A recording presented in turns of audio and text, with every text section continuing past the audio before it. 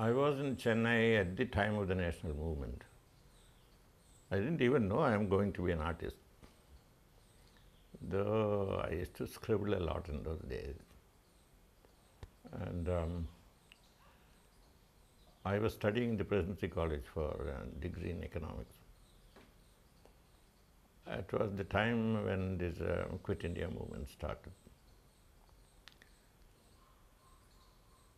I did, because of some kind of compulsion within, draw and paint a lot during that time. And I used to stay in some digs in Triplicate. There we had a constant visitor. My sort of a roommate was a research scholar from Kerala. And there was a visitor called Krishnan who used to come there from time to time. And I later came to know that he was a clerk in the art school. Then one day Krishnan said, "Can you lend me some of your drawings?" I said, "What will you do with them?" "No, I'll tell you that later." Then Krishnan took those drawings to the art school apparently and showed it to Panikkar. And Panikkar showed it to Devi Prasad Rai Chaudhary. That was at the time when I was very busy with the student movement and picketing and things of that kind. So one day while sitting in class, a kind of a liveried man came with a big letter. And my professor thought that is somebody from the police or the CID. But that was not the case. It was a letter from Devi Prasad Rai Chaudhary, who said, "Can you come and meet me quickly one day?" So I didn't do it. I sort of wrote a small note and gave it to him. "I'll come as soon as I can," sort of. I did meet him after about 3 days. But he had written in the note that, "Look, the reason why I want to see you is that you have missed your profession. You are in the wrong place," kind of a thing. So I went and met him, and he said, "Well, why don't you come and join the art school and stop sort of doing your economics degree, and we'll give you every facility." In those days, he was like the king of the school. I mean, he could arrange anything for you.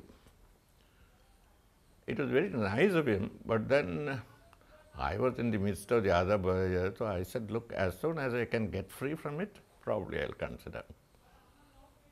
He was very nice. Really speaking, before that, I never thought that somebody will take what I was doing very seriously and I will become an artist myself. But that put the kind of a little kind of ambition in me, saying maybe that's a kind of a career I can sort of. So to that extent, I owe it to him, and to, in an indirect way, to Panikkar, because if Panikkar had not shown those drawings to him, it was not. But in the meanwhile, I didn't like the atmosphere of the art schools of that time, the government art schools especially. And somehow, from my early age, I had a lot of information about what was happening in Shantiniketan, mainly through articles in Modern Review and things of that kind, which our libraries used to get in those days. And I had a great desire that I should go and study, if at all there. But then anyway, let's see. But things happened in a sort of a curious way. We picketed the secretariat when the national movement was coming on its low in the 1943, I think, early. And all of us were probably the top level students of all the colleges of that time. And we all got into jail. We were kept some time in the penitentiary and then sent to a jail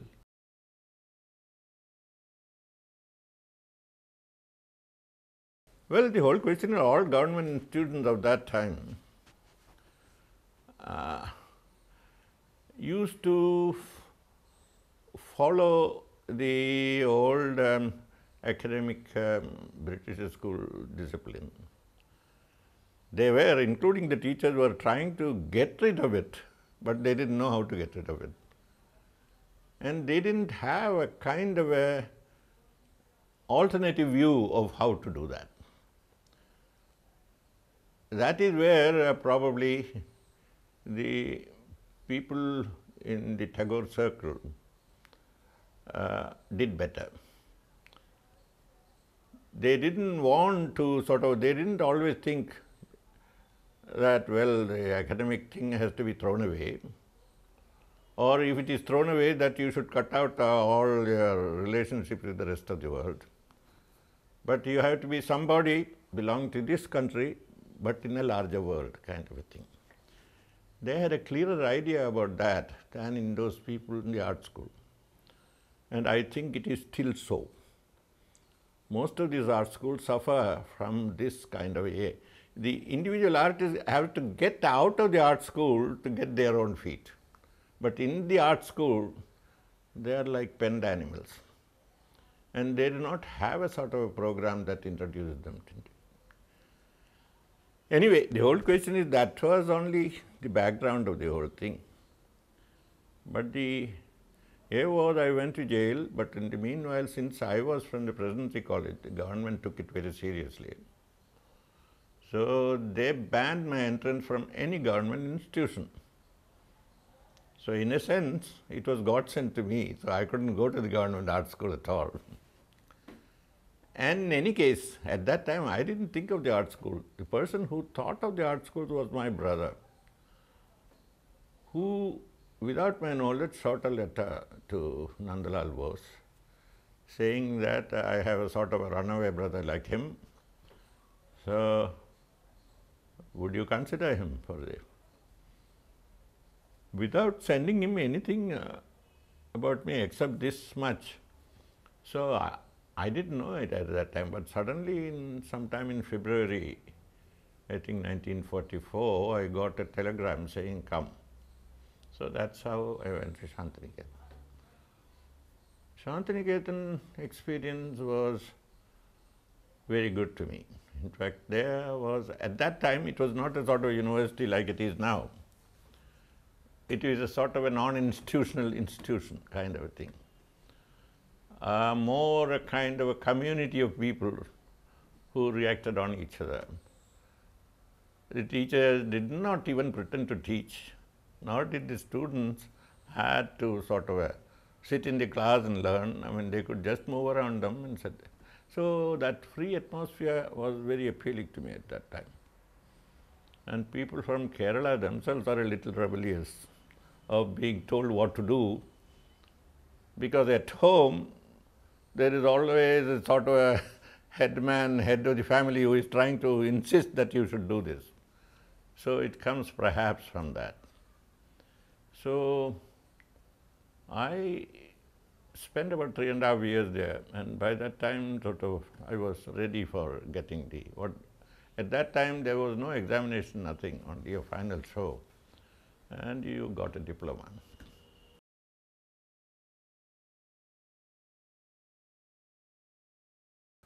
There were these two things. On one side, artists and writers want to a certain extent insist on their kind of a rootedness in the soil.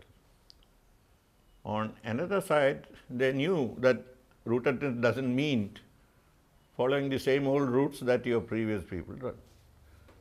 You have to live in your times and probably respond to the times. And that would mean that you are going to be contemporary whether you like it or no, if you are quite a serious artist. Otherwise, you will be kind of a tradition-mongering sort of a craftsman of some kind. So the question is not between the content and manner. At that time, what were the essentials of a content and what should it be a. I mean, there wasn't any serious art criticism or any people you thought about, talked about it. Except whereas people, some people in the Calcutta circles and in and then in the Tagore circles. In fact, some of the most revealing talks about this question of indigenousness and contemporaneity is in the lectures by Abanindranath Tagore, which is only available in Bengali even today, called the Bhageshwari lectures. I didn't know it at that time. I came to know it only later. No, what I am saying is there wasn't enough of a clear thinking at that time in the rest of the world. So wherever they thought of indigenism, they thought of an indigenous manner or indigenous subject matter. They didn't think in terms of indigenous attitude to the world that was, which was not the same thing in Shantiniketan. There, the whole question is, Tagore is in a sense, as a poet, very indigenous, but he is also very modern. Similarly, all those artists in that circle, they wanted to function in a kind of a cultural continuum in which India was there, in which the rest of the world also was there. So, from that point of view, the kind of the work that people like Nandalal or Binod Bihari or Ram Kinkar did at that time have a certain kind of backbone which many of the other artists' works did not have at that time. This is not to say that they didn't do good work, but many of them were not quite sure about the attitude they should take, including Rai Chaudhary. Rai Chaudhary was a very excellent artist. He could almost handle any medium very well, and he meant well. And I have heard from others that he had also other talents. He was apparently a consummate, sort of a wrestler, flute player, and things of that kind. Now, and a very nice man, all right. But then the whole question is, he did not think in the direction, though he was very close to people like Abanindranath Tagore. He was not quite so sure whether he should follow the medal sent by the RC, the Royal Academy people, or this kind of a thing. And he tried to mix them up and always did not do it too well. But this is an afterthought. I mean, I am not saying that I was sort of criticizing him at that time, or I didn't have the power to either.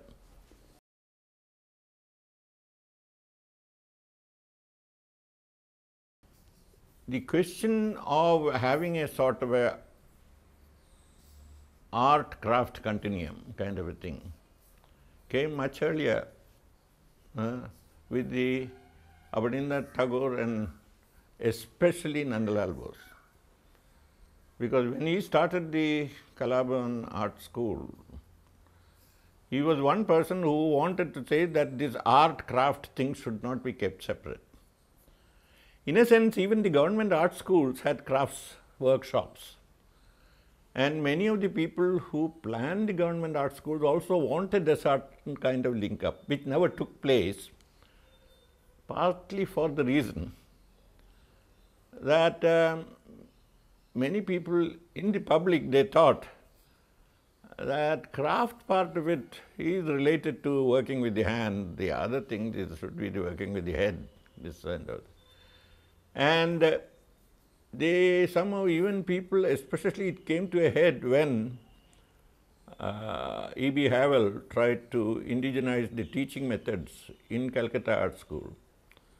A group of the students thought that this was a kind of a colonial administrator's sort of stratagem to deny them the Western kind of techniques, this sort of a thing, which is certainly not true. But then they thought so, because they thought that we should be as good as the other painters there in England, kind of a thing. Unfortunately, the whole is that, but in a place like sort of in the Tagore circle, they always thought that they should learn, to Rabindranath Tagore, he thought in terms of a total art language. As early as I think 1917 or so, he had been writing about because even in his essays or literary criticism, you see, we are getting too precious. Precious in contact with our old tradition, precious with contact with the kind of a tradition that comes from outside. While inside, at the creative roots of this country, there is a language which is already running and we should learn from it. And he made a certain effect as early as that, asking his friends to collect various kinds of artworks in different parts of the world. Well, he didn't have time to sort of see it through, but then Nandalal Bose did that. That is why he wanted art and craft teaching, the same person should, and then he should learn from each, and to this extent saying that each kind of art has its own kind of language. No, really speaking, what I am saying is that this effort was always there. In fact, even Nandalal has written two books, again in Bengali. One is Shilpa Katha, which is about his thoughts on art, and in which he says in what kind of an atmosphere have you to develop art, this sort of, how do you relate it to the life around? And then another thing called Shilpa Charcha, in which he is analyzing various kinds of art and craft methods and techniques and things of that kind. So there it was there. And then when I came back from Shantiniketan and met Panika, he was very excited about this whole thing. And then Panika was probably even pushed in that direction, especially after he went to England and met Ludwig Goldscheider. That was a sort of a major event in his life.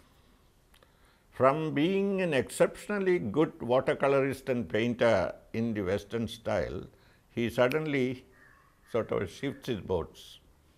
He becomes very consciously indigenous, and then in a new way. And then the Panikars, the idea of Cholamandal and this art craft movement,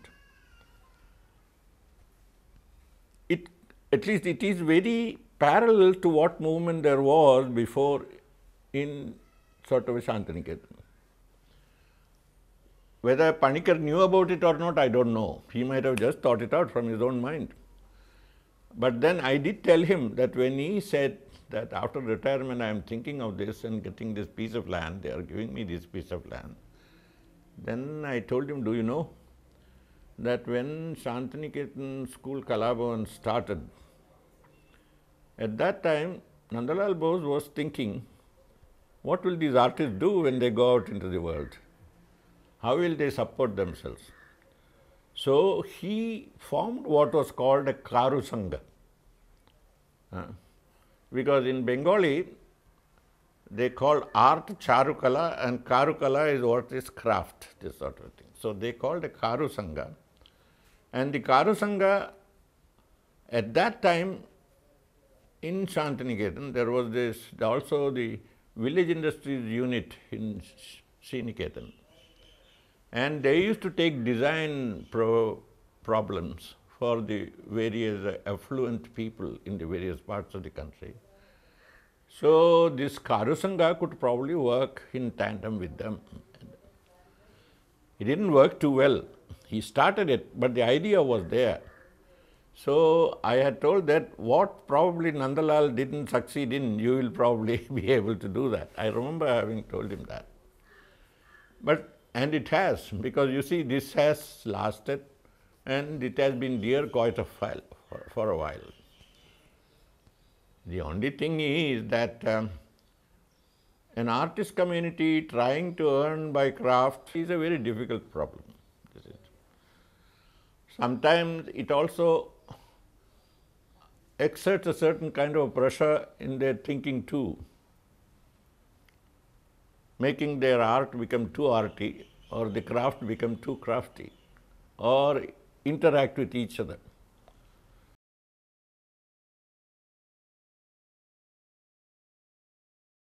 There was a big chance at one time for the art school. This was when Panikkar himself was the principal of the art school.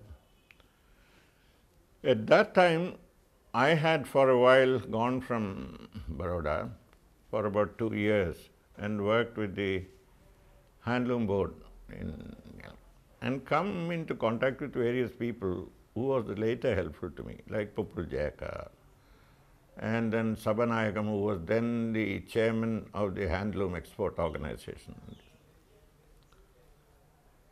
So when we were recruiting people for the design unit in here, we found, in spite of all the talent in South India, there was nobody came up to that sort of a.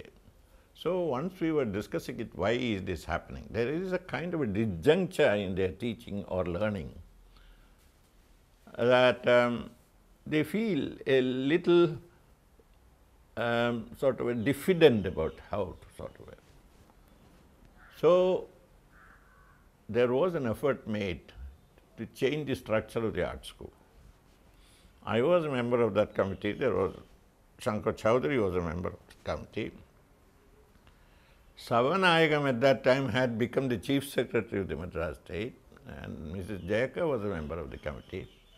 Then we made a proposal that the whole thing should be done more or less on the model of the Baroda Art School, and your teaching should have discourse units so that people become as knowledgeable as they can with the learning.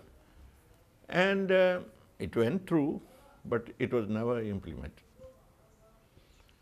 To a certain extent, of course, all the art schools, the old art schools have been resistant to all this, because they were at one time art and craft schools under the Ministry of the Department of Industries.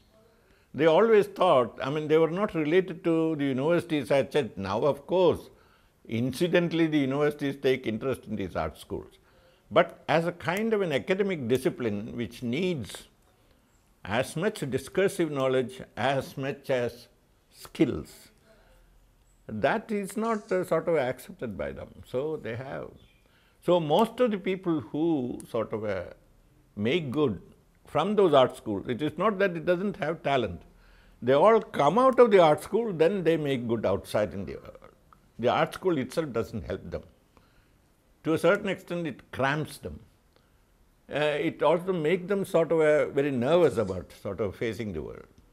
Otherwise, we have had talent from South India and Kerala and all coming here and even today some of the young artists who are like making a name in Bombay, they are not related directly outcome of the art schools. They are people who have made themselves in that kind of situation. So it's not a question of lack of talent, it's a lack of sort of a little vision in the educational institutions. But then you can't blame everything on somebody. It's not the thing, it is just like that. In fact, whenever I go to South, which is not very often, I always feel that Madras is such a sort of wonderful place. Its atmosphere, music, dancing, everything is good, but in the visual art, it is absolutely, I mean, it's not sort of as dynamic enough as it can be. And it can, but if they make an effort. But that effort has to come. And the same thing with Kerala. Kerala, the writers are good. They probably keep up with the world in all kinds of things and all. But when it comes to the art school, it's a ruin. I make it a point to go and visit Cholamandal because I like the place. And some of the young artists I knew, like Haridasan or this thing, I mean these people, and then Panikkar's son. But I have never known them very closely. So really speaking, the persons I have been sort of close to was Panikkar and Dhanapal. But then the Cholamandal idea still appeals to me, and I am very happy when last time I went and saw their exhibition hall was coming up. So I said that's a very great thing, and I hope the activity also improved that way. So the future is bright, but then the whole question is you have to have a sort of concerted effort. And there is also, I think, Tamil Nadu, the government is very parochial. It is not thinking in terms of the world, it is thinking only of its small problems. Okay, so if they think of the world, only the businessmen do. How can we make money by selling our goods outside, kind of a thing. But in giving a guy a kind of a big push for a cultural development, I mean, in the present day society, there are little things coming up here and there, things of that kind. But the government itself, whenever I talk to them, they say they are not helpful. Otherwise, that should have been a wonderful art school.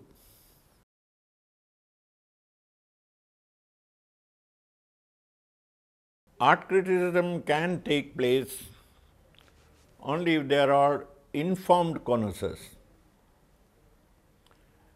But unfortunately, in our country, the informed connoisseurs are very few.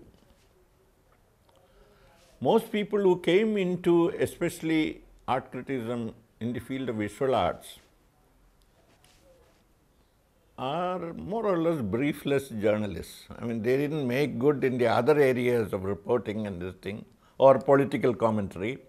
Then they took to sort of except a few. I mean, the whole question is, here again, the person who made a big impact on was a Bengali art critic, was Sarkar. That was again in the 20s, 30s. His art criticism is still very well informed and and we may not agree with all his views, but real art criticism.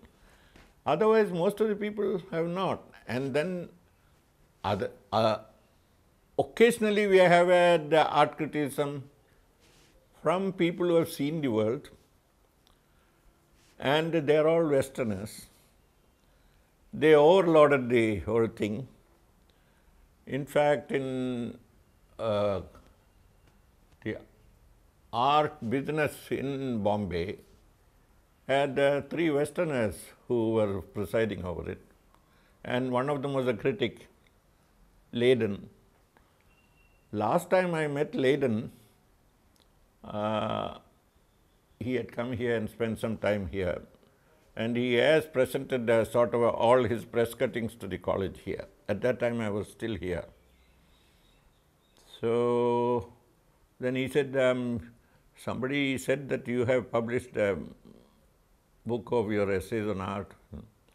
So I said, I'll lend it to you, you see whether. Then he finished it in one day. The next day he comes and tells me, you know, I have given all that to you. I think that I didn't know a lot of things when I wrote about art at that time. He was honest, but many people will not be that honest.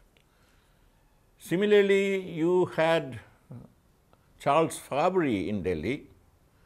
Charles Fabry was a knowledgeable man, but he was a museum man. And the other thing is that he was a man with sort of a strong likes and dislikes. Good art criticism all over the world is very hard to come by. In fact, I think about 2 generations back, there was a lot of good art criticism in England and America, all coming from people who studied art and took to art criticism. So they had an inside knowledge of the problems, this thing and all. In fact, many of those people, now their books are read, but that generation of art criticism is no more there again there. I mean, they are all. Now you see, you were talking about the kind of galleries and all. Now this thing is, at one time, the attitude that we had about art was a kind of a communication between person and a kind of an intimate communication. And the main thing that criticism should focus on will be how intimate can you make it, kind of. Of course, it had its own problems. What the artist thought and the receptivity of the person who looked at art, they are all very different. So, to build a bridge between that, you have to have a very resourceful and sensitive art critic. But the kind of criticism now is because of the uprise of this new art trade, it is mostly promotional writing. That is, how to sort of make this commodity, how to package it well so that it goes. And even if you give it a kind of a package by a few words of criticism, how to make it visible to the public. So, most of this art criticism works this way. You either pull down a person or push up a person, but the main interest is how to put him in the eyes of the public. And so, even if you criticize a person and say that Hussein's work is trash, but Hussein, people will go and look at Hussein's paintings, why is it trash, kind of a thing. So, this happens. Now, promotional writing and this kind of a thing, it's almost a kind of a market-based thing. And this has happened all over the world.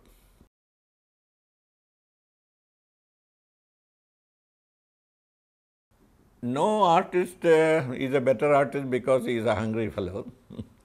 If an artist earns money and lives well, it is something he deserves to. But the whole idea is this, that money in itself is not everything. Every sort of a mature person should think that when you have something to say and you need a kind of a reasonable life to say, that is good enough. But then what you want to say should be independent of all these considerations. This is it. There will probably be people like that. But then there will also be people, young people, who make good money by doing things which the market accepts readily. I do not blame them. Because at one time, I would only class them, they are tantamount to those people when the market was good for good craft goods. People made craft goods and sold it to them to please the public as they wanted. So, like that they are doing it. I have nothing against them. The other thing is this, the question is, today the question of communication has become a little more complex than before. Now, you see,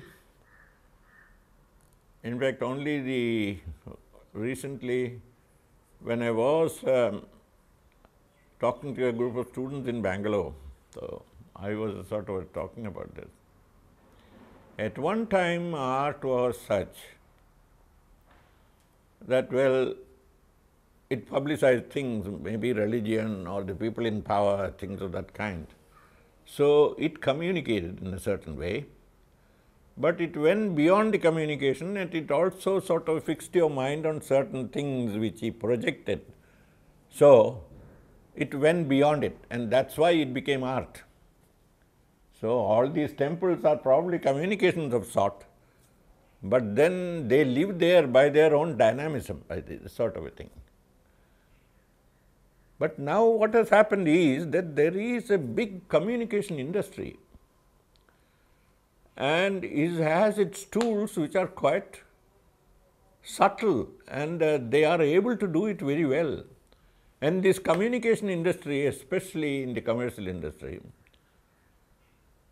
when they sort of use the kind of tools that are available to them, now they have tried to analyze what tool works in what way and how did the message go through, on what kind of people is it targeted, and for targeting it what we have to do, means they have to a certain extent become like they have codified the whole thing like probably Bharatamuni codified the dancing these things. Because see, those people who are using communication for specific purposes.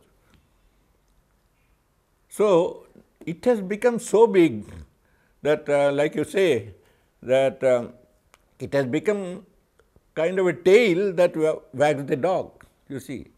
So, now all artists also want to make communication methods.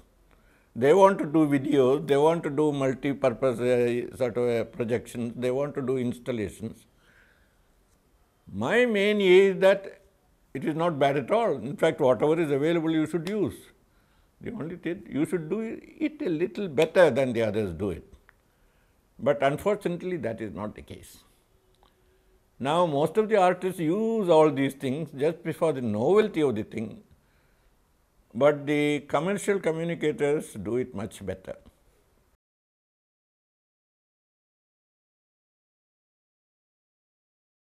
As far as the art scene, the art education is concerned, I mean, I would rather compare it to sort of a what you call the rainforest. If you leave us alone, we will do better. Don't try to mold us too much, but give us space. Give us space where this rainforest can grow. If there is talent enough, it will grow quite lush without your aid. Then the artists themselves will adjust to the various things that need it. That is not happening. The government wants to show that it is doing something for culture, but it is unable to do that thing for culture. It has to justify people that, well, part of the sort of income they are utilizing it, but apart from an exhibition or this thing and or also extravaganza, they are unable to do it. In fact, all things, wherever anything has taken place on the basis of the practitioners and the connoisseurs and their group effort. Shantiniketan was in its heyday when it had no money. So was Kalakshetra. So was Kalamandalam. Now they have got money, they have got they have got certain kind of projection. I don't grudge them that. But then they have to see that that is not the thing that makes the institution, but the work within. So, that is what I would say, that if anything has to there should be more communication between groups of artists and culture people, and they should work together, and it should have this interworking that, like in a rainforest. When we started the Baroda school, we means I was one of the junior staff members there. So, I should not so when we, I should say we, because. But it is true that many of our senior colleagues, they valued whatever I had to say at that time. So, now many people think that I made some kind of a contribution in saving at that time. What it wanted to do was this, that a kind of a culture worker of today, he is living in what is called a modern cultural situation. And what is a modern cultural situation? It is a cultural globalization of sorts. I mean, various kinds of cultural forms are floating around you. While you have your own sort of a cultural form, there are other cultural forms which are comparable or which are against the grain of this thing floating around you. So, it is necessary for you to develop your own integrity, to know what they are, and to find out what you can learn from them and what you can probably teach them, kind of a thing. So, we wanted to build an institution where it will be a kind of a milling ground of these various forms. And we thought for that you should have the students or the people who want to become artists go through a multimedia exposure on all these things, and they should have their critical acumen. Then they can choose what they want to do. And side by side with it, they will learn various kinds of skills which will interact on each other. In the first 15 years, we were able to do that to some extent, and the university supported it very well. Of course, once you make a name and you make a mark, the university tries to wean you out. So that support was not continuously coming out. So I know another 15 years that I was here, I found that the university was not that interested, because he said, oh, it has already made a name. But then there were many other things we had to do. We wanted that this place should be a kind of a place where we will have all the archival material necessary for the interactions of this sort, to learn about word art and this sort of a thing, discuss it. That has still not happened. Though we started very well, the university has almost starved out the institution. Even today, they do not have the facilities of various other small institutions. They have those few buildings, and these young staff members are trying to keep the whole thing alive in various ways. But then they do not have all the things they need to. And to a certain extent now, the attitudes also have changed, because when I told you about this kind of a communication industry and things of that kind, today what we need is not this kind of specialization, because nobody is going to be specialized today. He wants to learn everything and learn and then use them all together. So we should have various workshops where you can relate to and put this. Now that will mean a little bit of replanning. Before I left this place, I had at one time made a kind of a rough statement about what could be to the Vice Chancellor of that time. But then all these blueprints make no sense after a while. It was sort of a 20-year plan, and I wanted that this thing should go into these communication areas, that is visual communication. And if it had done at that time, then this institution will become one of the primary institutions. It's happening all over the world, but we are not doing it. But we started so well.